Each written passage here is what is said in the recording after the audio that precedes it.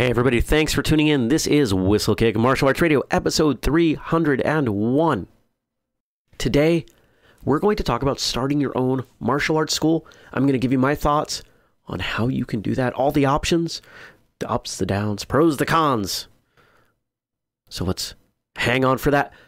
But first, a couple things I want to let you know about. Don't forget, you can head on over to whistlekickmartialartsradio.com. I'm hoping some of you out there that have comments, feedback, will leave those over on that website, on the show notes page. I'm also hoping that you might check out whistlekick.com. It's where we sell all of our sparring gear, all our apparel, all the new things that we're bringing in and bringing on all the time. Some really fun stuff. So check that out. Sign up for the newsletter while you're there, because we are sending that out every other week. You're going to get some discounts, some news, info on new products. Really, it's just kind of the condensed, the Reader's Digest version, if you will, of everything that's happening with Whistlekick. Let's talk about starting your own martial arts school. Now, some of you that have been listening for a while know I talk about it once in a while. I did have my own karate school for a couple of years after college. It was a lot of fun. I learned a ton. It's also a lot of work and wasn't the most financially beneficial thing that I've done in my life. And we've heard from a number of guests, both the upsides and the downsides of having a martial arts school, of being a martial arts instructor, whether that's full-time or part-time. There are a lot of things that you want to think about. So this episode is really for the folks who have not started a martial arts school. Maybe you're considering it. Maybe it's down the line. Maybe it's a dream of yours. But for the folks who are listening who have a martial arts school, I would love for you to listen, because I want to know what I've missed. There are always things that I'm going to miss. This is my set of opinions and thoughts and experiences, and it's lacking because it's not everybody. Together, we're all better than any of us are individually. So that's why I'm asking for everyone listening to contribute to the conversation at whistlekickmartialartsradio.com. Thank you. All right, let's jump into this.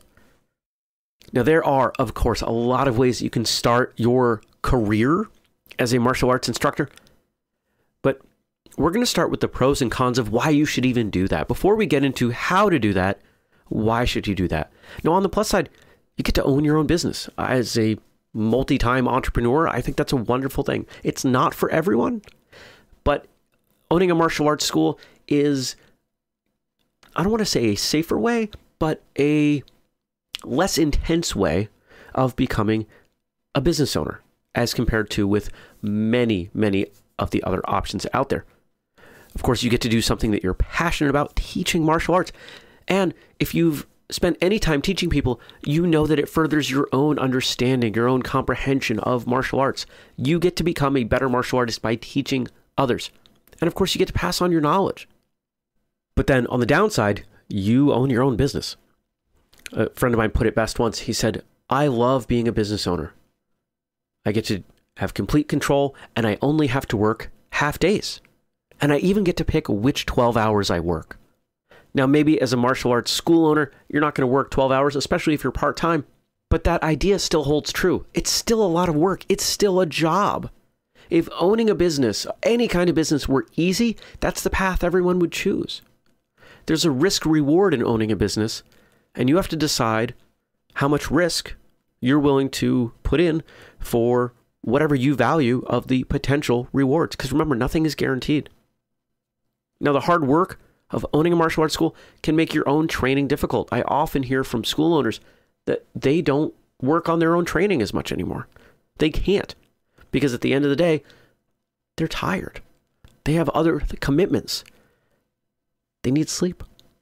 And of course, as much as this may not resonate for some of you, a number of you are going to nod your heads. By adding teaching into your life, you risk being oversaturated with martial arts. Now you're training, you're teaching, maybe you're traveling to events. If you have a competitive team at your school, a good number of your weekends may be taken up. It's a lot. It can be difficult to make your life outside of martial arts when you are a martial arts school owner. I know quite a few people who have martial arts schools, and Most of them have just jumped in with both feet at one point or another, and martial arts is their life the majority of the time. And that's not for everyone. And of course, if you are a martial arts school owner, you have to play the political game. There is stuff that matters. Considering where to open your school or schools, where are you teaching? Who are you teaching? How are you teaching? What does your instructor think? What do your fellow martial artists in the area think? There's so much to worry about. And that could probably be an episode in and of itself, but it's not going to be, at least not right now. Now, we're going to move on to talk about the how. We're going to go through, how many do I have here? 6 different ways that you can consider teaching your own martial arts program. Now, of course, you could teach for yourself or you could teach for someone else. There are even martial arts franchises that you can buy into. Now, I'm not going to recommend or discourage any of them because I don't know them from the inside. In fact, I've never participated in a school that was one of those. I will let you decide, based on the information I give you, how you might want to proceed.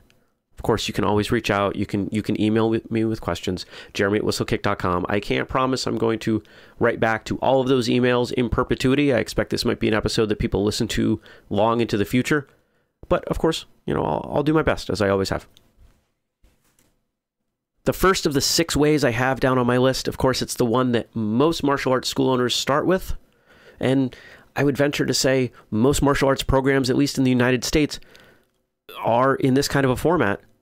The instructor is teaching part-time in some kind of a shared space, meaning they're, using a community center gymnasium or something similar.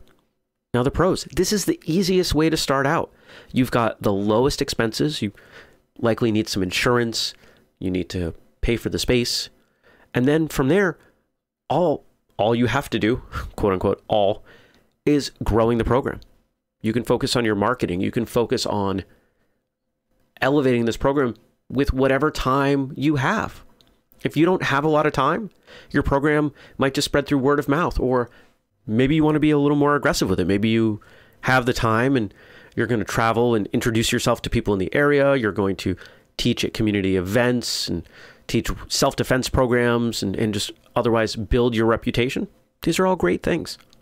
And finally, the one that I think a lot of people don't talk about enough, the financial piece. You get to keep your day job. For a lot of people I know who teach part-time in a shared space, all the money is gravy to them. Once the taxes come out, and of course, I'm not going to discourage anyone to not pay taxes on this money. Whether or not you feel you have to, that is your decision. And you should probably consult an accountant or other tax professional. That's extra money. It's a part-time job. And it's a part-time job that, in theory, you love. Now, the cons. It's hard to have enough time and energy to grow a program in this way. The reason that there are so many of these programs is because they're easy to start up. But I don't see a lot of people that start programs in this way and then have them grow into something more. I rarely see someone that is teaching part-time in a shared space become a full-time martial arts instructor. It doesn't mean it doesn't happen. If you've done it, that's great. I want to hear from you. I want to hear how you've done it. But because of the commitments of day-to-day life, because of the effort you have to put into your day job, or maybe your family, or whatever other obligations and hobbies you have, there's not a lot left for your martial arts program. And this was the challenge I had. I was building my last business, an IT company, and at the end of the day, I didn't have enough left. There was not enough Jeremy to go around. And so after a couple years, I shut the program down. I was really sad to do it, but it was the right thing to do for me, for my students, because I was exhausted. I was spent. And honestly, my teaching was starting to show it. From a marketing perspective, these programs don't always have the most professional image. When you consider prospective students, if they're evaluating multiple schools, if they have the option of a full-time school in a mall or something with a beautiful space all built out just for martial arts, that compared to what you're doing in a school gymnasium or a church basement, well, it's kind of hard to compete solely on the appearance. You have to do other things to make sure that your program can stand on its own against those. And you can do it. There's plenty of ways to do it. I know plenty of people who do it. Of course, your next option, you can stay part-time, but you can control the space. You can rent a space or maybe own the space. Maybe it's a large finished garage on your property, or maybe you have a great opportunity to sublet a dedicated space from somebody else or something. There's something where when you are not teaching martial arts in that space, it is not being used for something else. Of course, that gives you a lot of upside. You have more control. It's easier to grow the program because you don't have to spend time, bringing mats onto the floor or putting them away. You can still keep your day job, but you get a little bit more focus because when you're in the space, it is a martial arts space. It is only a martial arts space. And not only is that going to have an impact on you and the way you approach the space, but also your students, also anybody that visits that may want to join your program. The cons, it's an even greater expense than when you're sharing a space. And of course, there's more time in managing that space, cleaning the bathrooms, little stuff like that we don't tend to consider. It adds up. It's actually pretty considerable if you want to have a nice space. Cleaning the mats, cleaning the floor, washing the windows, whatever that stuff is, it adds up. And this is why in a lot of schools, there are days where, students might come together and help clean the training space.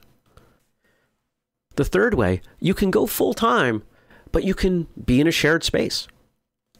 Now, this doesn't happen often.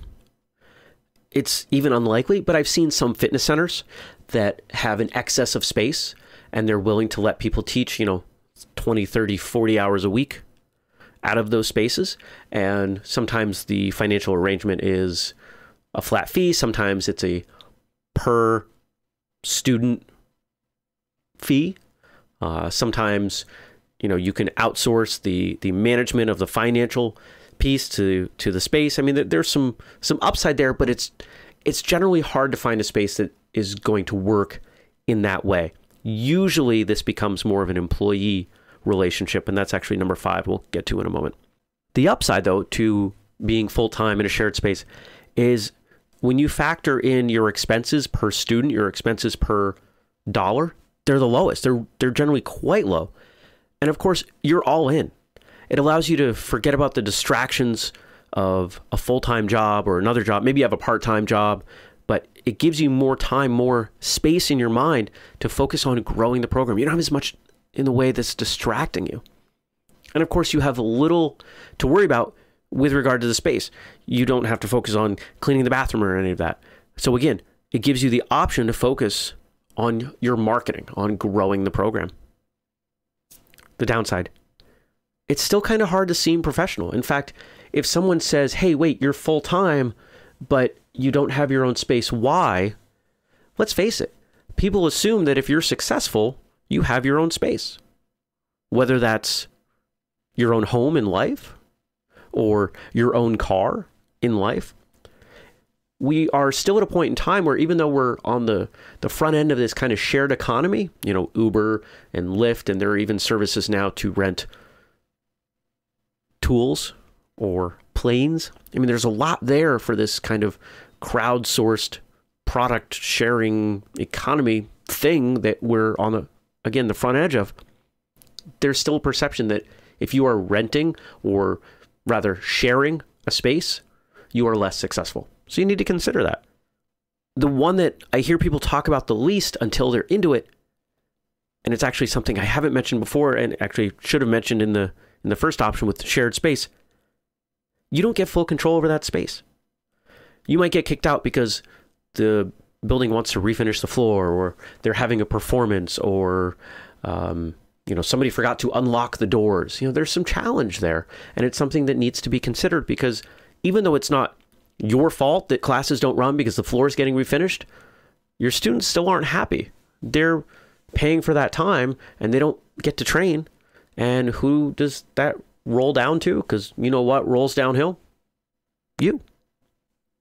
Now, going full time, this is number 4, in an owned or a rented space, this is the most professional. It gives you the most flexibility. You can do whatever you want, especially if you own the space. You get to focus on your martial arts program, on your students, on growing the school. And that has a lot of upside, but it's got some downside too. Especially if you don't have a program yet, you're going 0 to 60. You're biting off everything at once. If you don't have experience with this, you're learning how to manage a space and deal with the marketing and teach the program. And it's everything. It's everything all at once. There are systems out there that will help you do this, monthly fees, people who are experienced with helping you grow your martial arts school. And if you are going to jump in with this number 4, with going full-time in your own dedicated space, that probably means that you've got a bit of financial cushion there. At least up front, I'm going to suggest that you look to someone else that has done this, whether that's a friend in the area or one of these management companies. It's probably a good idea because you don't know what you don't know. And remember, if this stuff was easy, everybody would be doing it. This really is the most expensive option because you don't have your day job. You have all the expense of the space, and you're probably going to need help in some way. If you're teaching a full-time program, most full-time programs I know, people are teaching 5 days a week, and they're teaching generally some morning classes, maybe some classes at lunch, and then a whole bunch of classes in the evenings. Well, you're probably going to need some help, whether that's cleaning the space or plowing the driveway, if you're in the north, or maybe help from some others teaching the classes. There's even more money going out for that. And you're most likely to have a lease. If you don't own the space, you've got a lease. And commercial leases, they're not generally for 12 months. They're 3 to 5. Which means if you outgrow the space, moving becomes a challenge. Or if you look at downsizing the program or just changing it in some way, you're likely committed. You can't just kind of change on a dime as you do with smaller programs, especially in generally shared spaces like a community center where you're paying, a fee. Number 5, I know several people who run martial arts programs as an employee of an organization, like a Boys and Girls Club or a YMCA. And that can be really synergistic. That actually, for the people that I know doing that, it seems to be incredibly rewarding. I don't know that I want to say the most rewarding, but it seems pretty good. Look at the upside. You might be able to be part-time or full-time. You can even possibly grow as the program grows. You get lots of the marketing taken care of for you. A lot of these programs, they're publishing lists, calendars. They have a captive audience with people coming in to use the space for other purposes.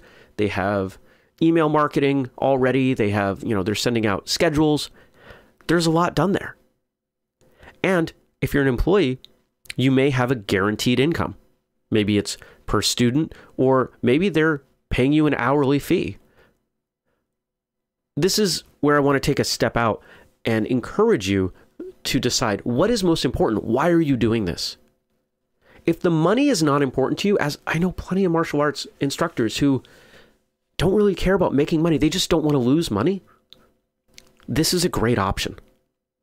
You can partner up with an organization that does the things that you don't want to do. If you just want to teach, look for somebody who is willing to put in the marketing time to reap the financial benefit.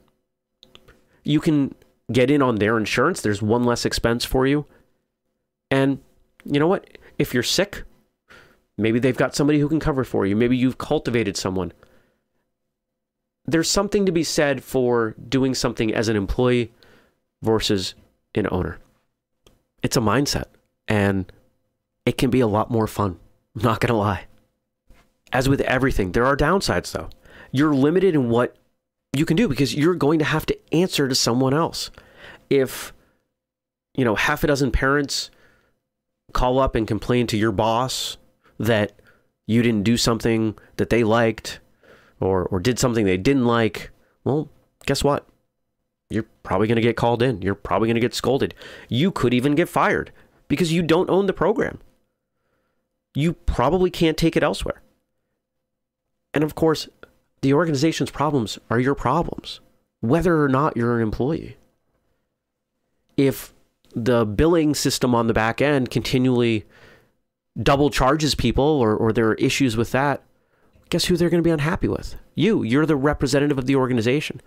So the downside here is that there is a disconnect between your authority because you're an employee, and your responsibility. Well, you're the face of the program. And the majority of problems that I've seen in business come from either poor communication or a disconnect between authority and responsibility. And then the last one I'll give you, number 6, you could buy an existing school. On the plus side, it's already established. There are processes, there are students, there's cash flow. It's a school in a box. You have to step in and make sure that you don't blow it up. But on the downside, you're buying something that's already established. It can be difficult to change things, especially for people that have been training there for a while. You have the greatest upfront expense. You are either taking out a loan or putting down a big chunk of money to buy in on this school. And while that can reap some financial rewards later, upfront expense is certainly something that needs to be considered. And this is the one, number 6 is the one where you're going to have to spend the most time deciding and doing research and talking to experts. And that leads to, how should you start any of this? Once you have an idea of what options are or aren't for you, and maybe you don't have it narrowed down to just one, or maybe you think you do, but this next piece might change your mind. You want to start by taking a look at your financial situation and understanding your own tolerance for risk. I know people who will never start a martial arts school, even though they would love to, because they can't wrap their brain around the idea of not having a fixed paycheck. But I know plenty of other people who will jump into nearly anything with both feet because their tolerance for risk is much greater. Of course, you should talk to friends who have started successful businesses, not just martial arts businesses. But I want to caution you that all advice is not equal. I've said it on the show, I say it in life quite a bit. I don't take diet advice from overweight people. I don't take money advice from people who are broke. I don't take business advice from people who've never started a successful business. And I'm going to discourage you from doing it. Sometimes people who have failed a lot and never succeeded do have some great advice on what not to do. But if you're looking for what to do, you kind of have to look to someone who's had some success with doing it. You should have a plan. You should put together some projections of what you need financially, what you need for a timeline, what would you need to do for marketing, what marketing works in your area. This is where I'm going to put in a plug for the Small Business Development Center, which is a government organization. They exist in every state in the United States, and I suspect for our international folks, there are things that are similar. And the Small Business Development Center, the SBDC, is an organization dedicated to helping people get started and run with small businesses. Full disclosure, I am on the board of directors for the Vermont SBDC. It's a great organization. Honestly, I wouldn't have gotten my first business off the ground without the SBDC, and that's why now I give back and I spend that time helping the organization. There's a chapter near you. There are people near you. There are also other organizations similar. SCORE, those are generally retired professionals who have some experience to lend. It's all about helping people. It's all about people helping you understand the stuff you don't know that you don't know. That's why I advocate for people working with experts. I already mentioned set a timeline. How far out are you for this? If you're going to start your own program full time, well, maybe you have to build up enough money that it's going to take you 3 years to do that. If you're going to start part-time in a shared space, maybe you can start next week. It's all about how motivated you are and how honest you're going to be with yourself about the risks and what risks you're willing to take on. And of course, the final thing you have to do is you have to do it. I know so many people who have said, I'm going to do this, and they never pull the trigger. They're never quite there. There's always one more thing. There's a quote, and I might not get the words exactly, but there's a quote from the gentleman who started LinkedIn. His name's Reid Hoffman. And Reid Hoffman says that if you're not embarrassed by the first version of your product, you've waited too long. Now, of course, he was talking about a website, but the same thing can hold true when we're starting any kind of a business, a service business, like a martial arts school. if you are trying to make everything perfect, if you need the perfect website and the perfect posters and the perfect space, and you have to be full-time doing it, and you have to have the perfect logo that's embroidered on your martial arts uniform, and you need the t-shirt design, and you need to bring in, a pro shop and yada, yada, yada, you're never going to start. Quite often, I would even say the majority of the time, people that focus on building these perfect 1.0 businesses, perfect when it starts, they're actually scared. They're not willing to jump in with both feet. They're not even willing to jump in with one foot, because if you never start, you'll never fail. And I look at it the other way. If you never start, you'll never succeed. So for those of you listening, I want your feedback. I want you to head on over to whistlekickmartialartsradio.com. Let's get some discussion going. Let's turn the notes for this episode into a resource for other people. Of course, this will be transcribed a little bit after release, as with all the new episodes, and we even go back and we're doing the older ones. But this is a wonderful opportunity for us to help each other, because remember, the world is better with more martial artists in it. What did you do to start your martial arts teaching, if you have a school? What do you wish you knew before you had started teaching? If you're looking to start, what questions do you have? What do you need? Hit the show notes, comment over there. For those of you that have made purchases recently at whistlekick.com, thank you. I appreciate it. We're seeing greater sales. Some of it's because of the fun new apparel we've got going on. Some of it's because we're constantly expanding the products, the protective gear that we've got, adding colors, sizes. We're getting better about inventory. We're able to buy more as we grow. And sign up for the newsletter. So that's all I've got for today. This was a long Thursday show. Thanks for bearing with me. I hope you enjoyed it, and I'd love your feedback. Until next time, train hard, smile, and have a great day.